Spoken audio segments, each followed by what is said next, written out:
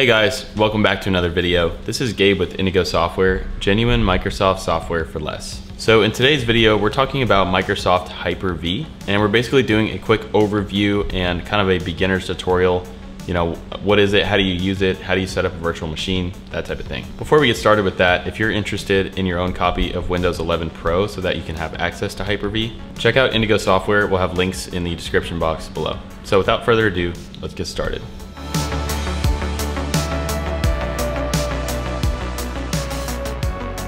So if you have Windows 11 Pro installed on your computer, it's possible that you'll have to manually enable Hyper-V, and here's how you do that. So we'll click into the search button and then we're gonna type in features. We're looking for this in the control panel, turn Windows features on or off. And we can see I already have Hyper-V selected. If you don't, you'll need to actually go ahead and check that box and then press OK. And I believe it requires a restart. I've already done it, so the next step is to hit the Windows key again. We're just gonna type in Hyper. And we have two things here. We have the Hyper-V Manager and we have a Hyper-V Quick Create. So we're going to start with showing you the Manager, and then we'll show you how to use the Quick Create option, and we'll just click this to go ahead and run that. So as you can see, I have several virtual machines here. So in the main box here, it's going to show me my virtual machines. Below that, we have checkpoints or snapshots. These are backups that are actually stored on the VMs themselves. And then below that, it'll be your current or most recently running virtual machine will be displayed there. So the main settings that we're going to look at are the virtual machine settings, and then also the settings that you have while you're creating a virtual machine. So we'll click into the Hyper-V settings. Here is where we can change the storage for our virtual hard disks. Same thing with the configuration files. And then we have some other settings here for storage and other things, as well as some different options for the keyboard, mouse release, etc. So we have basic settings there. This is gonna basically apply to all of your VMs. We can cancel to get out of that. And then with a Windows server selected, whichever one I have selected pops up in the box down here, and we'll have specific settings for that. So towards the bottom, I have settings for this virtual machine such as connect, start, checkpoint, move, export, rename, or delete. All these settings are going to be accessed here. We just have the virtual machine selected, and then we have the according settings for it. So I'll start with connecting to this one and show you guys what that looks like.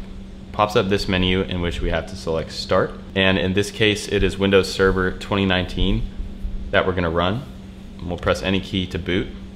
So it's going to load the files and the operating system, and this is all based on how we have it configured from the actual manager itself. Now in this case, I'm having to install Windows Server 2019, and this is a process that it doesn't really need me for. We'll go with the desktop standard evaluation experience, and we'll go ahead and get that installed, and then I'll just show you guys what it looks like to actually be running a virtual machine while from your host computer using Hyper-V. Now while that's installing, let me show you guys the Quick Create. So again, we saw that pop up here when we searched Hyper-V. We also can access it from right here, and this is a Quick Create setting to create a new VM. Now we can pick from some of the virtual environments that Hyper-V gives us, or we can select local installation source. If we click local installation source, it says we can install from an ISO image or a virtual hard disk VHD. So it gives us the options in which we can source the operating system. So for this, we're gonna go with a local installation source. Now in my folder here, I have a server evaluation edition of Windows Server 2019. Again, this is an installation media file ISO. I'll select that, and then we're gonna press create virtual machine.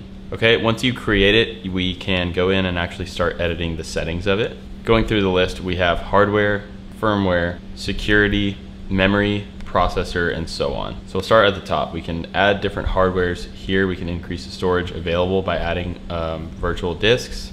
And then firmware and security options, pretty basic here.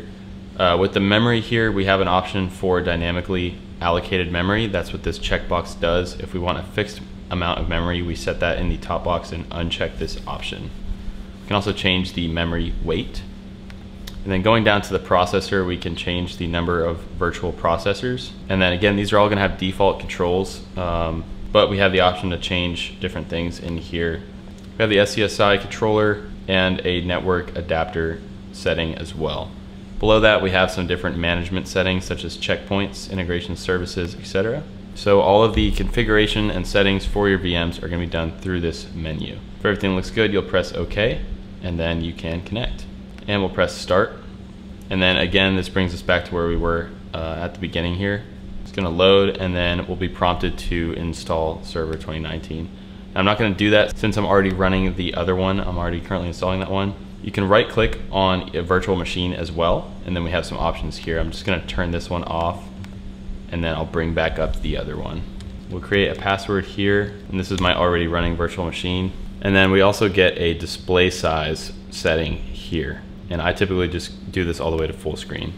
All right, now once we're connected into the virtual machine, we'll be prompted on Windows Server to enter our admin password. And then at the top, I have a few settings. I can minimize this window down so I can kind of move it around the screen. And by default, it's pulling up the server manager.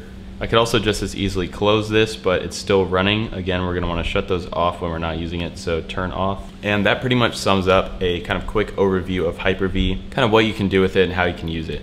If you found this video helpful, we'd really appreciate a like, comment, subscribe, and share. And again, be sure to check out Indigo Software if you're interested in picking up Office or other Microsoft software at a great price. So, thanks for watching. We'll see you guys in the next video.